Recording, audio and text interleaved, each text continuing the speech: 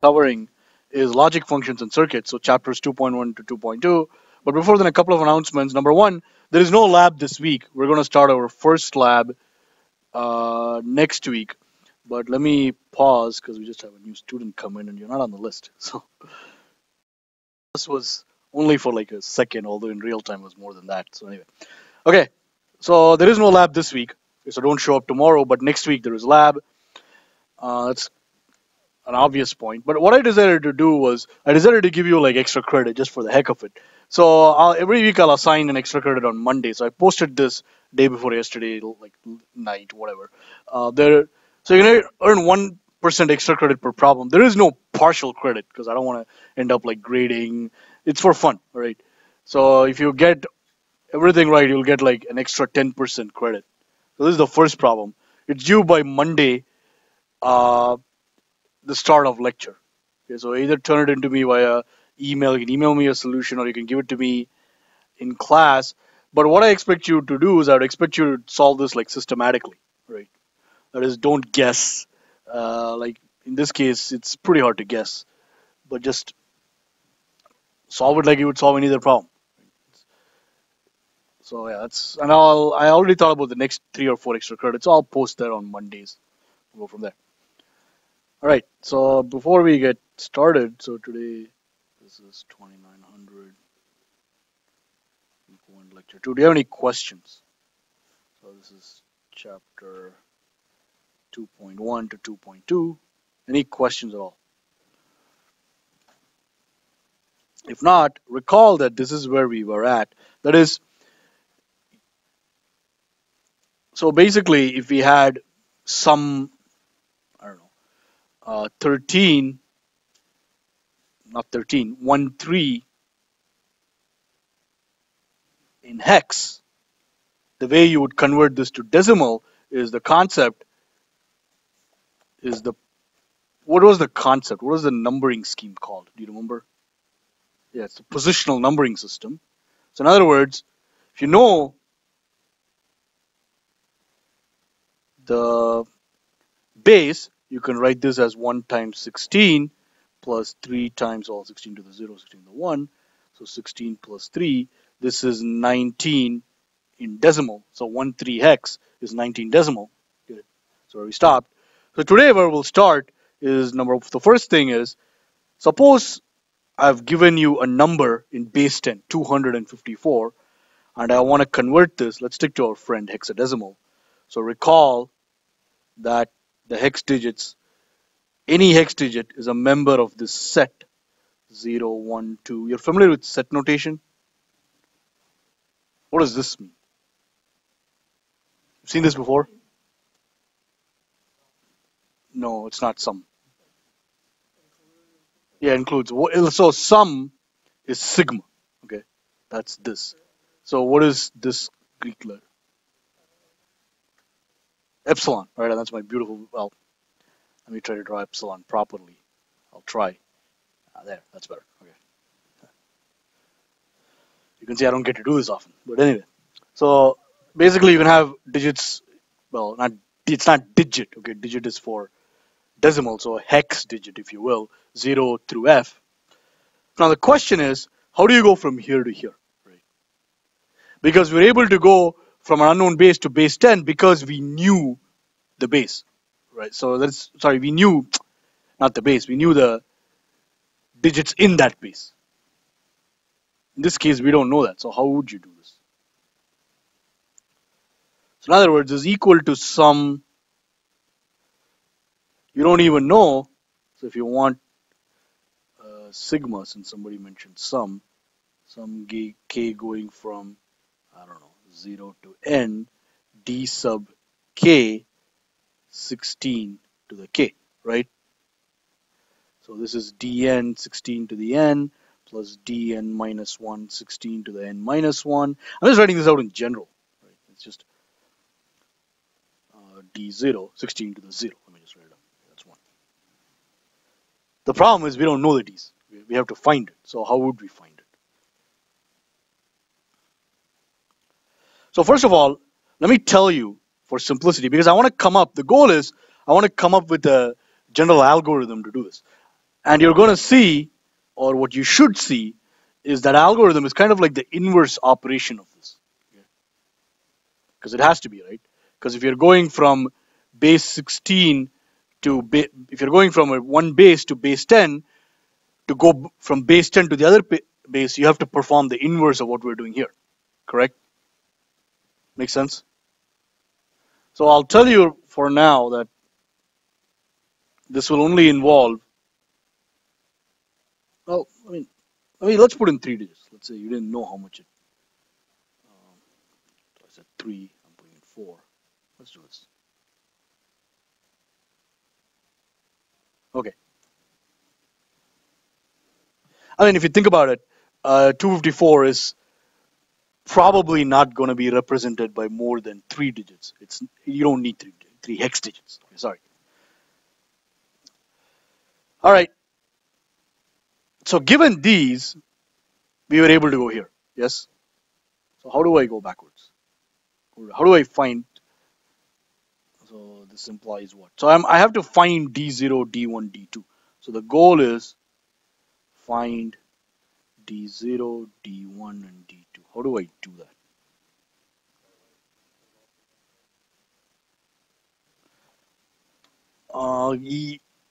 So yes. So how? Correct. So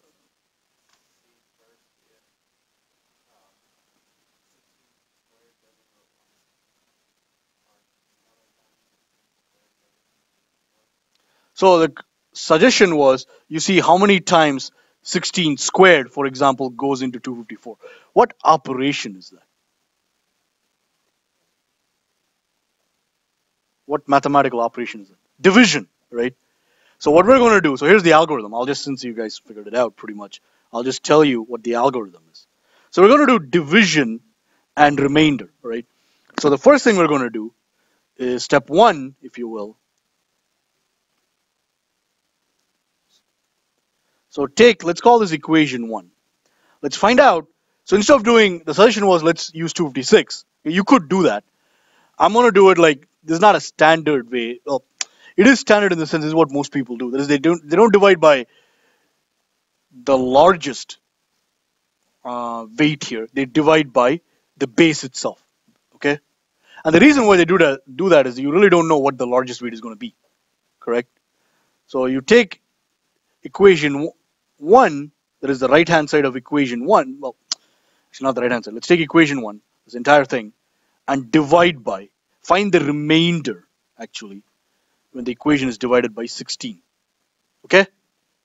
So note that rem is remainder, and I'm using rem because one of the VHDL keywords is for remainder is rem, but it's also mathematically. Do you know what the symbol is for finding the remainder in mathematics? Quotient is what? The slash. Okay? It's the percent actually. Okay? So in other words, what happens, therefore, I take 254, correct? So I'll use percent from now. D2 16 squared plus D1 16, D0 16 to the 0. What is the remainder? So I'll tell you that the remainder operator is distributive. Okay? That is, you can take this, just like multiplication, you can distribute it. Okay? So, what is the remainder once I distribute it? So be careful, this is not the quotient. Okay? Well, 16 to the 0 is 1, so we're going to leave it percent 16. So what is the expression on the right-hand side?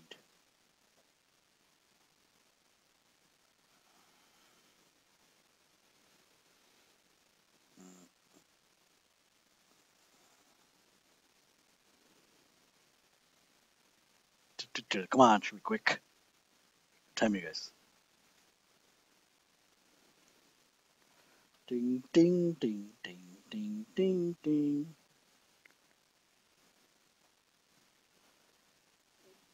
What's okay? Let's look at this expression step by step. What's the remainder when 16 squared times something is divided by 16?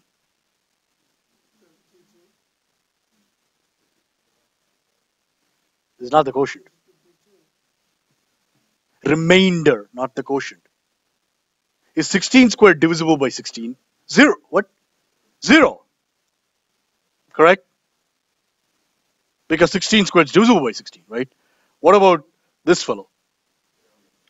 What about this guy?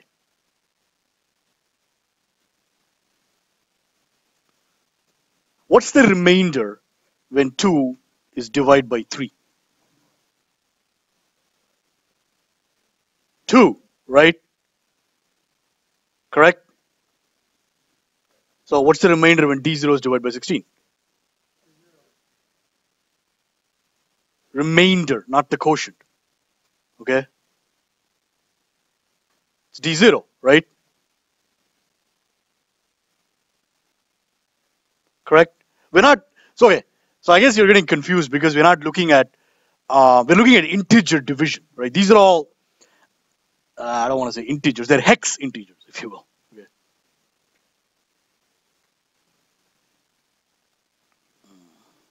Okay. So let's see. So we're done. So that's good, right? On the right hand side, we have d0. So what about on the left hand side? Well, let's divide 254 by 16. What do we get? It's not 16 for sure because 16 times 16 is 256. So let's try 16 times 15. What is that? So you have to subtract, yeah, 240. Correct? Now, you got to be really careful with this because what do you have on the right hand side? You have d0, correct? d0 is a hex digit, yes? So what is this actually?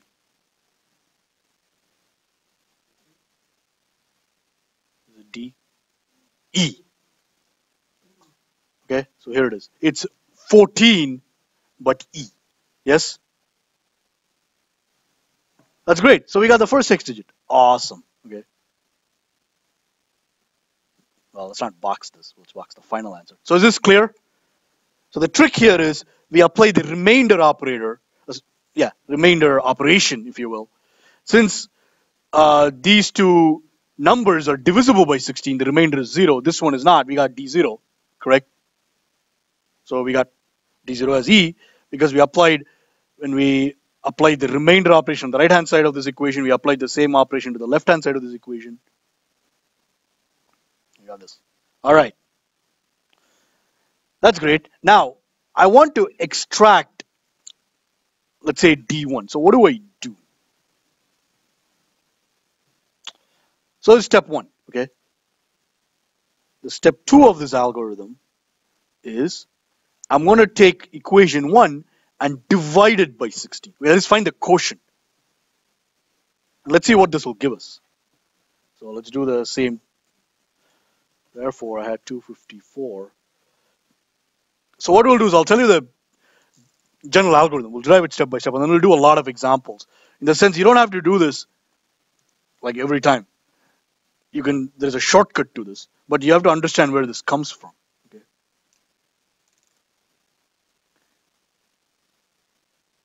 Now, based on what we just did here, okay, what is, so again, you can distribute this out.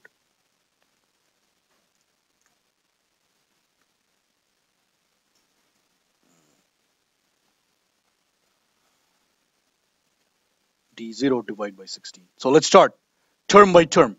Based on what it is here, again, we're doing integer division. What is the quotient when d0 is divided by 16? What's the quotient? d0 is going to be 0, 1, 2, 3, all the way through f. What? 0. This is going to drop out, okay? Now, there's no magic, it's math. What's the quotient? Not the remainder, the quotient when d1 times 16 is divided by 16. d1, you can just cancel this, right? It's the quotient operation. Ah, look at this. And this is 16, Viola, right? That's great. So what you can do, and what is the quotient on the left-hand side when 254 is divided by 16? Sorry? The quotient. 1.5, all right? Now, you got to be careful about the base again, in the sense, what base, on the right-hand side, you have base 10, yes? Correct? So on this should not be written in hex. Is that clear? But you're almost done, right? In this case, we're almost done.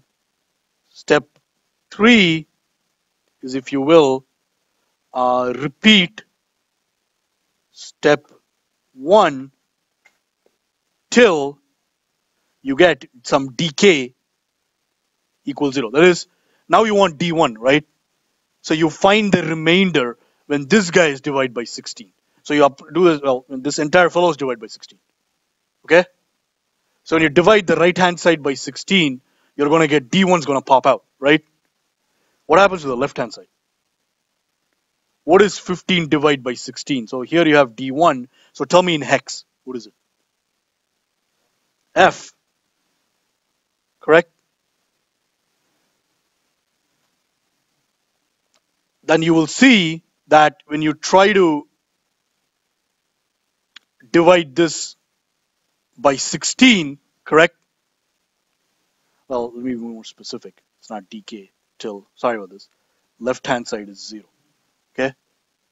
The thing is, when you divide this entire thing by 16, you're going to get d2 on the right-hand side. But on the left-hand side, what is the quotient when 15 is divided by 16? The quotient. 0. d2 is 0. You don't need d2. Okay? You're going to keep getting zeros after that. You can stop. Therefore, 254 in base 10 is fe16. Okay? So this is actually the proof of how you do this. To recap, this is the inverse operation for converting from any base to base 10. For converting from any base to base 10, we simply use the positional numbering system. To convert from base 10 to any base, you have to do this division, that is quotient remainder, or remainder quotient thing. And this seems more difficult because you're probably not used to this whole remainder quotient. But it's not. So let's look at a mnemonic to do this. So here's a mnemonic. There are many mnemonics. This is the mnemonic I use. So let's look at an example. Let's say I ask you, with an example, convert 101 base 10 to base 2. Okay? You actually don't want to do this, in the sense you don't want to write it out, divide by 2. It's a lot of work, right? So let's try to come up with a mnemonic, in the sense, here's my number to be converted, base 10. Okay? What number do I divide this by? So what number did we divide by? Divide and remainder. What did we use here? 16. 2, right? So to the base I want to convert to. So here is the base. I write out the remainder here. Okay? Now, based on what we just discussed, what is the first bit? Now we can use that because we're converting to base 2. Pops out. Is it the B0 bit or BN bit? What pops out first? So when I do B0, is that clear? The most common mistake which students make is they think this is BN, but you know, because of this proof, why, right? The first thing that pops out is the least, so let me start using the terminology. This is the least significant, in our case, bit, abbreviated L, S, little b, okay? If it is L as capital B, it's like least significant byte. That is, what do you think is the least significant byte? Tom, describe it to me another way. What's a byte? 8 bits. So what is the least significant byte? What?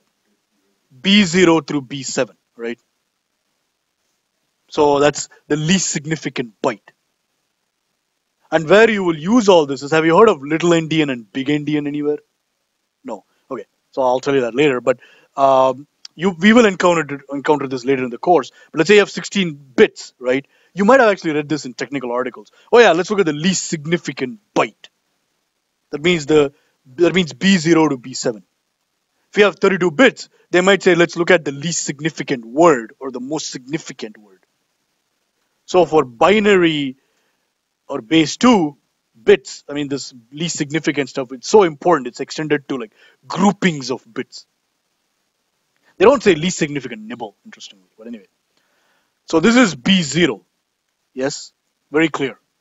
This is a common mistake students make. They think this is the most significant, but it's not. It's because of this simple proof we just did. All right, now you know why you need this mnemonic. So what's the quotient? So you write the quotient here, you write the remainder here. So what's the quotient? 50. What's the remainder? Can you tell me, when will the remainder be 0? What property should this number satisfy when dividing by 2? Should be even, right? With 2, it's very quick, right? But now you can see how many divisions you have to do, right? Because it's a smaller base compared to base 10, so you have more bits. All right, so finish this up. I'm going to pause the lecture. I'm going to do this here, so don't look. There's a question which popped up. So before I answer the question, let's just look at this. So it's just division, right? Write the quotient here, remainder here. Remember, this is the least significant, whatever, bit, digit, okay? Go all the way here. Once you reach 0 quotient, just like here on the left-hand side, if you reach 0 for D2, correct? There's no point in dividing further, right? You're going to get zeros. So 0 divided by 2, quotient is 0, remainder is 0. It's all zeros, right? You stop. So this is called as the MSB, most significant bit. And notice how I wrote this. Let me rewrite it for the recording. So I started with the least significant bit, 1, 0, 1, 0. You see that, right?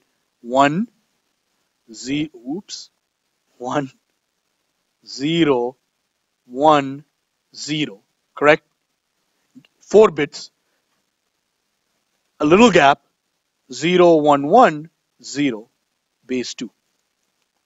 Big equals. That's a good idea to group bits this way, because if you just write it as like 1 bit string, it's hard to see. So groupings of 4 bits are common when you have a byte or a word. When you have double word or a quad word is 64 bits. Okay, you can group it in groups of 8 bits, right? So you should get into this habit of develop this habit of writing a binary number like that. Question? Yeah. It's easier to see, that's why. So the question is, why am I grouping the bits? Because it's easier to see. So any other questions? Okay, let's do something more challenging. Convert. I don't know, let's do an example. So say this example, I guess 3. What is 334 base 5 base 16? Again, you should be very comfortable with this, because as you will get into digital design more, you'll go from base 2, base 16, base 8, okay? You gain quickness when you do stuff like this, right? And the suggested problems are more practice. If you want even more practice, stop by my office and I'll give you like more problems. Or you can make up problems on your own. Right? Again, anybody tried Wolfram Alpha, total aside? I told you it can go between arbitrary bases, right? You can actually ask it for practice problems. You're all familiar with Wolfram Alpha or no? How many of you don't know Wolfram Alpha? Okay, so Wolfram Alpha, let's just look at it. It's a knowledge computation engine. Actually, if you have an iPhone and if you have Siri, you can ask Siri like integrate x squared, and it'll actually, with respect to us, it'll actually do it. It'll go if it understands what you're saying correctly. It actually goes to Wolfram Alpha. So Wolfram Alpha is a knowledge computation engine. So Wolfram Alpha. Did I misspell something? Because it's not picking it up when it should. Yeah, you can ask it something like, I don't know. I don't know the syntax in Wolfram Alpha for converting bases. So let's just ask it. me whip out my keyboard. Actually, let's see how smart it is. Okay. First, let's do a standard one. See, this is what I meant. Well, my keyboard is starting up. Practice math problems and more online, so you can get math problems right from Wolfram Alpha. Let's see what it is. Hello, keyboard. Are you awake? Yeah, you're awake. Good. Bluetooth is not that slow. Plot sine x. Yeah, I'll just ask it, so we know what we're dealing with. So Wolfram Alpha is different from Google. You see that, right? Wolfram Alpha is a knowledge. Oh, Wolfram Alpha doesn't know what it is. Let's try that. Syntax. I don't know math. Oh, so slow. Yeah, interpretation. There it is. Okay. So you see it's different from Google, right? It's a knowledge computation engine. So let's ask it our problem. Let's see how smart it is. Convert 334 from base 5 to base. This is a tall order, right? I'll be surprised if it can do this. Because think about it, it's like natural language parsing. It has to figure out, like, I won't say, oh, so you see what it did? It interpreted this hyphen as base -5. So that's a valid, like, let's look at that's valid, right? Plus space.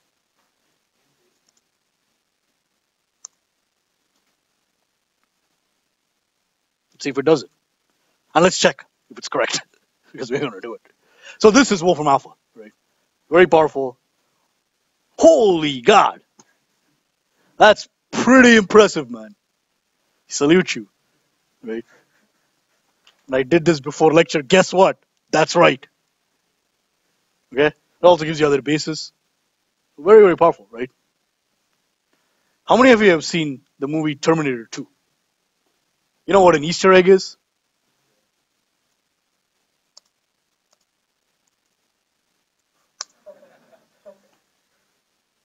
I used to, I attended a research conference with Wolfram. I met Stephen Wolfram. So, oh, they took out this Easter egg. Oh, because this was an Easter egg. It says, no, I'm not Skynet. Unlike Skynet, I'm pretty friendly, blah, blah, blah. Damn it. Oh, no, it is. There it is. No, Skynet became self-aware, blah, blah, blah. Pretty cool. Right. Yeah, right. That do not involve. Yeah, but getting back, I'm glad you guys are having fun. See, digital systems can be fun. So let's see if it cached it. Yeah, it did cache it. So that's right. Okay, so you can check it. But now, how do we do it? You're not allowed to Wolfram Alpha. Oops, I went too far. If you have noticed if you have read through your syllabus, there are no electronic devices allowed for this reason, right? If you know how to use it, you can. But this is not too bad, right? So this is an example of a problem I could ask on the exam. So how would you do this? You don't have Wolfram Alpha.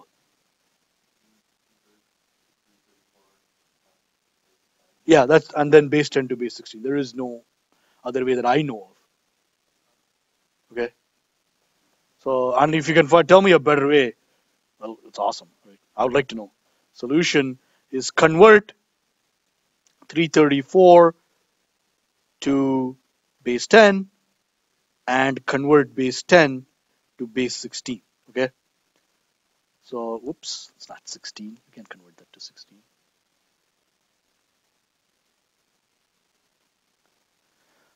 So 1, how do you convert 334 to base 10? It's in base 5. We know that, right? So how would you do this? So how would you convert a number from any base to base 10? You use the positional numbering system, yes?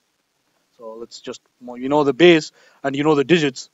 So this is, so this is 5 to the 0, 5 to the 1, 5 squared. And you can see, since you're not allowed any calculator or something, I won't give you large numbers, right? With base 2 is not too bad, right? But with the other bases, 5 cubed is 125. If you know that, that's great. 4 times 5 to the 0. Okay, so what's this? So this is 25. Sorry, question? You have a question or? Oh, that's Wolfram Alpha says 5e. We got that. Great. That's correct, actually. 75 plus 15 plus 4. Make sure I don't screw up the multiplication or anything. So that's 94. And this is base 10. Yes? Now convert this to base 16. So for this, therefore, 2 implies 94 divided by 16. I know 16 sixes are 96, so this is the quotient is 5. Okay? The remainder, again, if you want, this is the LS, I don't know, hex digit. There's no shortcut for hex digit, is there? Is there a hexit? It's not hit, doesn't make sense, right? So what's the, so 16 times 5 is 80. Again, it's all this 14 keeps popping up, but what's 14 in hex? E, right? And then 16, 0, 5. Therefore, the final answer, 334 in base 5, is 5e in base 16. And that's exactly what Wolfram Alpha says. I'll leave this up. It's pretty useful. Okay? You can see it's got like a lot more interpretations. Unsigned double precision, IEEE. So yeah, it's very useful. Go through it.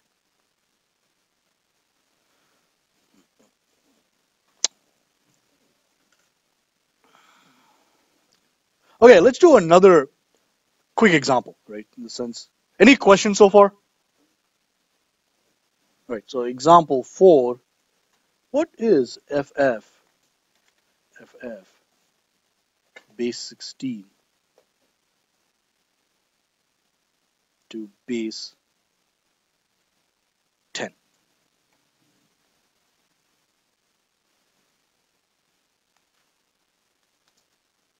How would you do this?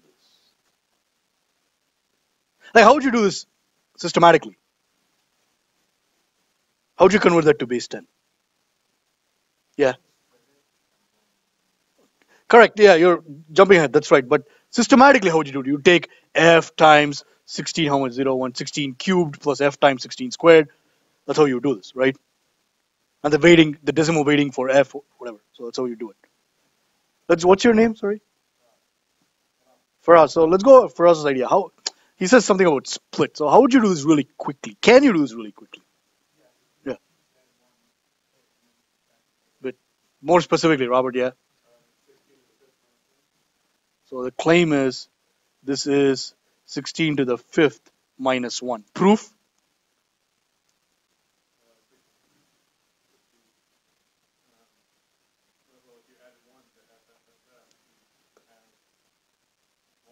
Exactly.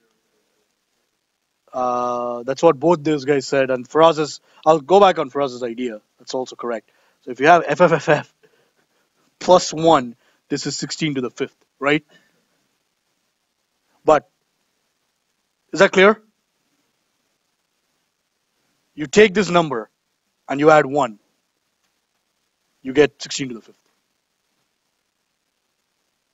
It's like saying, so the equivalent, I want you to prove this because it's like saying if I take f and I add 1, what do I get? 10 in decimal?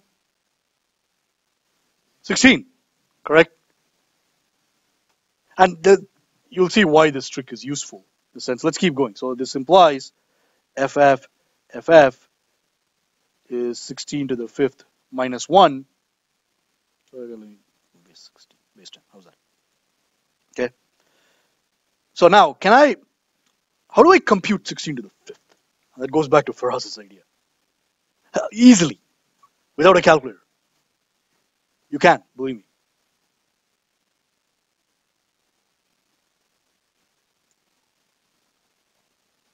No, without, yeah, but can I simplify 16?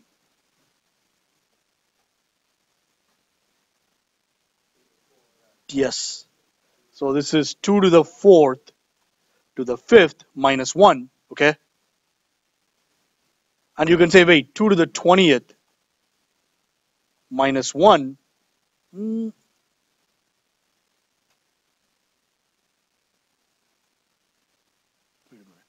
This doesn't look right. Is this 16 to the 5th?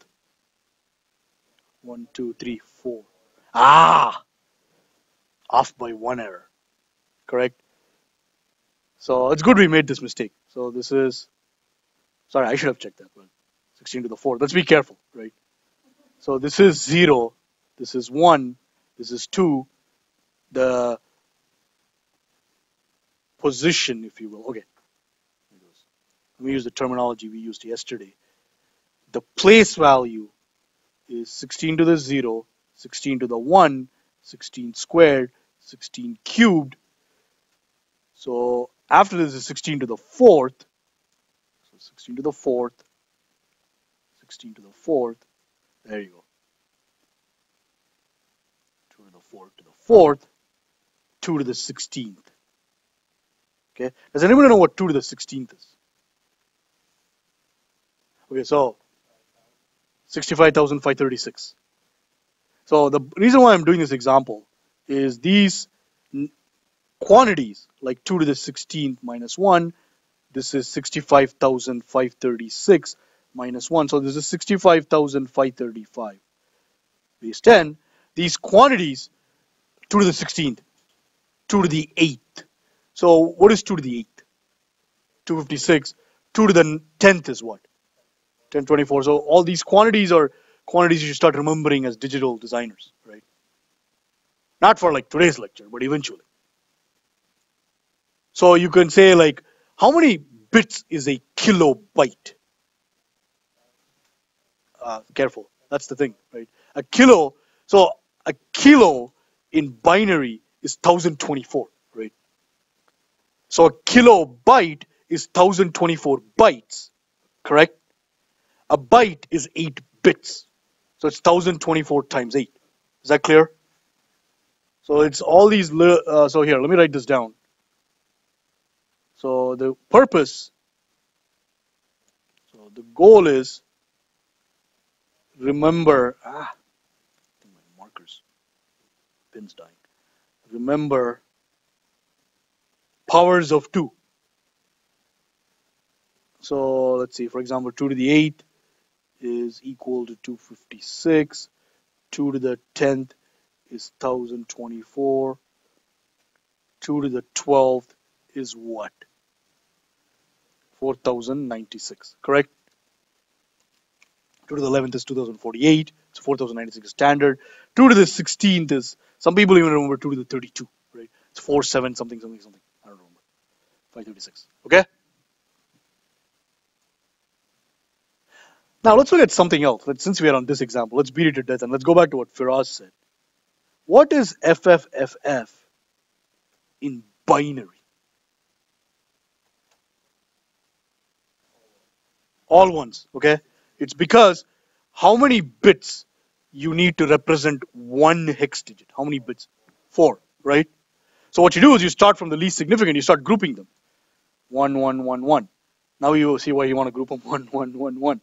1, 1, 1, 1. 1, 1, 1, 1, 2. Correct? So let's say I give you a classic example they ask on an exam is coffee. C0FFEE.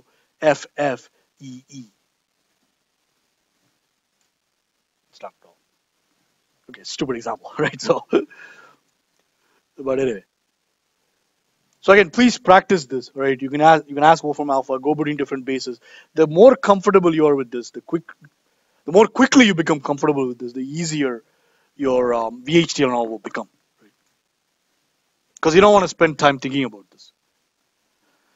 All right, now we have only 8 minutes. That's fine, since we can start chapter 2. We'll continue next lecture. So introduction to logic circuits. So let me do this. I'll just give you, since we have only 8 minutes. I think we have only 8 minutes. Yeah. So what I'll do is I'll give you like the concept behind why Boolean logic became very popular. Right? So to understand digital logic, we must, it's very important, understand the concept of a Boolean So in this case, I'm not going to use true or false. Okay. Again, that's what George Boole used. He's a logician. Let's use what Claude Shannon did. That is assign true to be a 1, on to be a 1, false to be a 0, or off to be a 0. Again, you don't have to assign true to 1, false to 0. You can assign true to 0, false to 1. Right? Remember that. So it's 1, 0, function. So in other words, this has two words, Boolean and function. Right? Boolean, I just described what it is. It's 1 or 0. That's the entire set. What's a function? Because this will hopefully help, this should help you understand why this is so powerful, right? This digital logic. So a question, what is a function? So you don't have to give me the exact mathematical definition. And if you can, great. What's a function?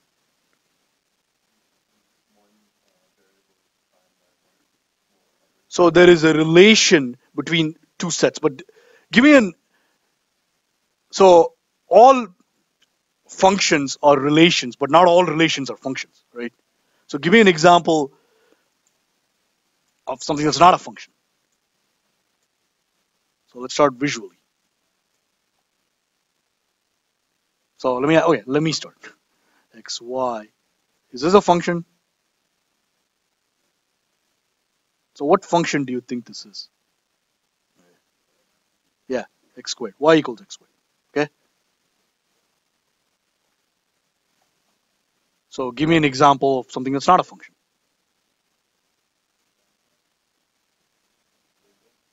Circle, something less esoteric, right? Aha, x equals y squared. Like that. What does this look like?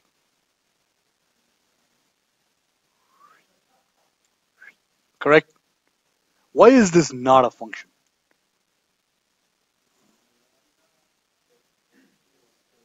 It fails the vertical line test. So this is not a function of x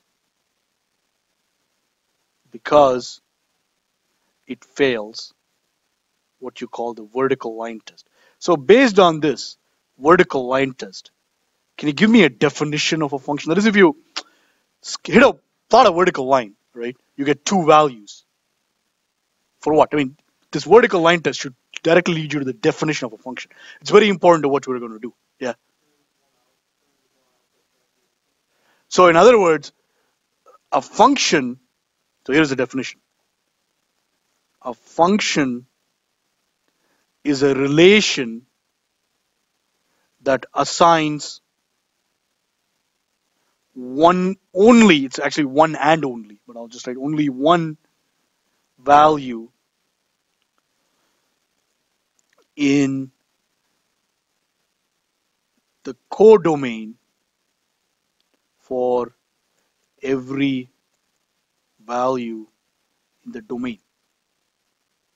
So in other words, this is how we write a function. This is the domain. This is the codomain. So for every value in here, there is only one value here. Okay? That's not true here. For every value here, how many values are there in the codomain? There are two, right? Not a function. But the other way will work. That is, for every value here, I can have two values here. You're like, yeah, so what? Who cares? This is calculus, right? Well, guess what? The issue with this is how many points there are in the domain here. How many points are there? Like this thing keeps extending. Huh? Infinite, right? But that's the crux of digital logic. There aren't an infinite set of values in the domain. There is 1, 0, or if you have a two-input logic function, you have 0, 0, 0, 1, 1, 0, 1, 1. You have only finite number of elements in the domain. That's the essence of why this became so powerful, right? In Boolean functions, we have only finite number of elements in the domain for what we are doing. Okay. In the sense, yeah, mathematically you can extend it to like having infinite elements in the domain, but we're not concerned with all that. We're dealing with finite. We are designing digital systems which have finite bandwidth, if you will. Right. So let's look at. So let's start with, and this is where we'll end the lecture. Single input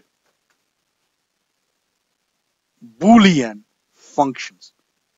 That is, I have input x, correct? X can be 0 or 1.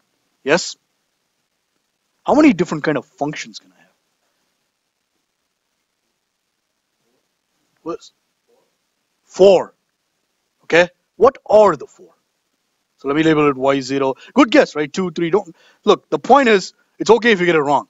It's not okay if you get it wrong every time because you don't understand what's going on. That's the point. Okay. So what are? There was an answer 2. There was an answer 4. So Robert said 4. So let's put him on the. What are the 4? Okay. Let's stop Robert right there. Is this a function? Does this satisfy our definition? That's my question. It does, right? You have only one value for every value in the domain, right? Is that clear? So what's the other one? So let's keep going. Let's say 1, 1. There's no particular order to this. What are the other 2? 0, 1, 1, 0. Okay. You see something. What do you think out of all these 4 functions, correct? What jumps out? How do I implement y2? So 0 goes to 0, 1 goes to 1. Physically, how do I implement it? Yeah, wire. Just take a wire, right? So what's this? This is not interesting. This is grounded. There's always power. Okay. What about this guy? What is this function? We discussed this. Remember, what is this? It's an inverter, right? This is our NOT gate because it's useful, right? In the sense of engineering. So let me end this lecture by this. Note that I can have multiple input NOT gates. Okay, so let me just write that out so you don't get confused. Like, wait, cannot be an input function of only 1 bit? No, right? I can have, so this is the symbol for a NOT gate. This is what we'll continue next time. Sometimes people draw this very thick, okay? And they say this is like N. So I can have like an 8-bit NOT gate. So you pass in all zeros, you get all ones, okay? You pass in 1, 0, 1, 0, 1, 0, it'll just complement each line, okay? But that's a different idea as opposed to this. Is this clear? So if you have a single input, how many possible functions you can have? 4. So this is where I'll end the lecture, and I'm already out of time, but I'm getting excited. So the next one is 2 inputs, right?